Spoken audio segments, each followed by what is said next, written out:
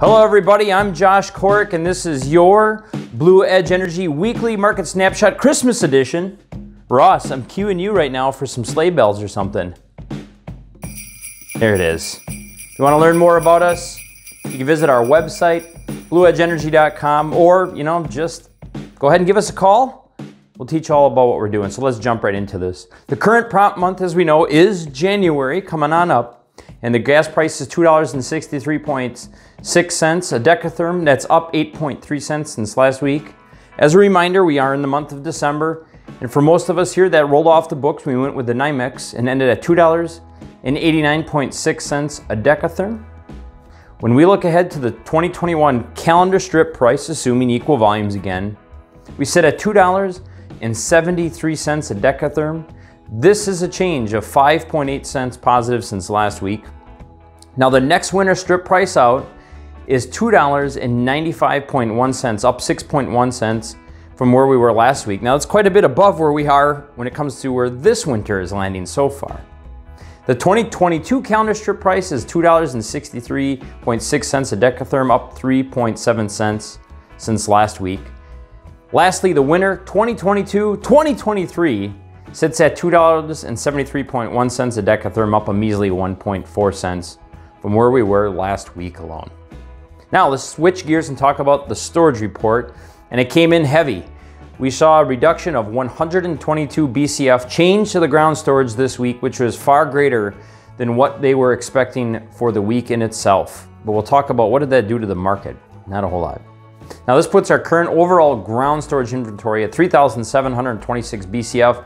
Give it better context, that's plus 284 above where we were last year and 243 BCF above the 5-year average. So we'll see how that plays out over the next month.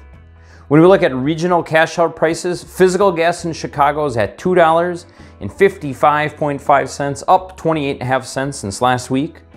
And for our friends on the western part of the states off Northern Natural Gas of Ventura, we're at $2.56.5, mirroring that of Chicago, up 33 cents since last week alone as well. Let's talk about the weather forecast a little bit.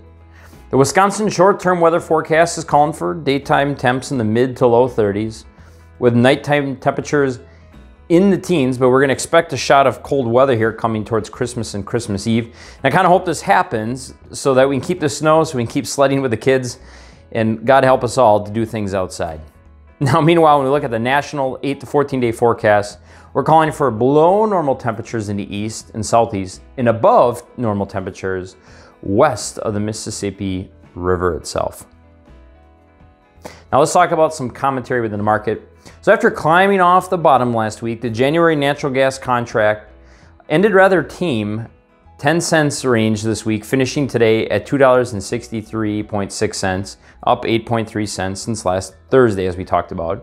But today it was down 4.1 cents, even as the EIA reported that negative 122 withdrawal, which apparently was a disappointment to traders despite eclipsing the year-over-year and the 5-year withdrawal marks for this week.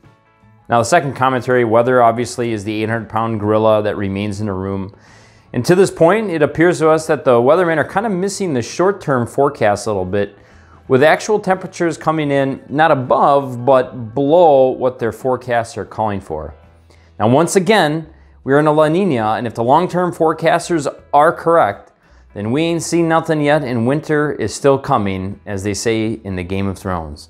So on behalf of all of us here, thanks for tuning in. Have a wonderful Christmas. I won't talk to you for probably 2 or 3 weeks here. If you have any questions, reach out to Blake or myself, and on behalf of all of us here, Blake, myself, TJ, Karen, have yourself a wonderful holiday season. Have a great weekend, and we'll talk to you later.